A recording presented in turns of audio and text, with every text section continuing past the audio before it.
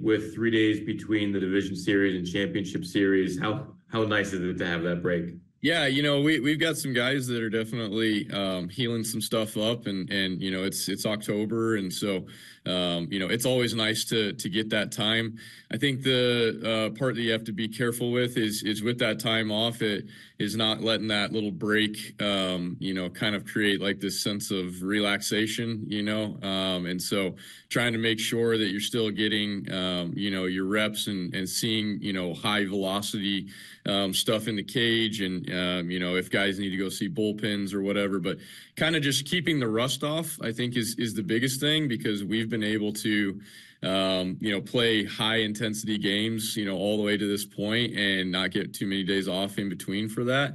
So it's definitely awesome to get the time, and great for the injury side of things. But we also need to make sure that we're staying mentally focused, and that we're trying to treat these reps like game reps, and trying to keep the reaction times and all that as quick as possible, so that we can hop right into game one and not miss a beat. I know that the Yankees clinched yesterday. Just Yep. being in this environment in New York, have you noticed a shift in the vibe, or just the reactions that people have approached you with, and what's that been like? Yeah, no, I mean, I think it's amazing that we have two New York teams left. In what will be the last four. New York has always seemed like a baseball town to me, and so the vibe that's going around here right now is unbelievable, and definitely feeling the high that the city is on. Haven't had too much time to go into the city and enjoy it.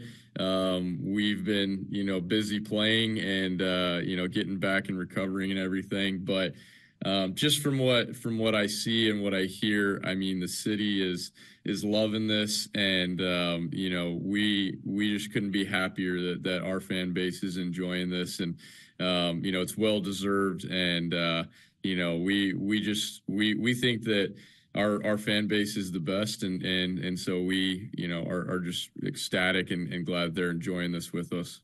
Just generally speaking, this is the furthest you've personally ever gone in the playoffs. So what is it like to kind of be at this point, one of the final four teams standing?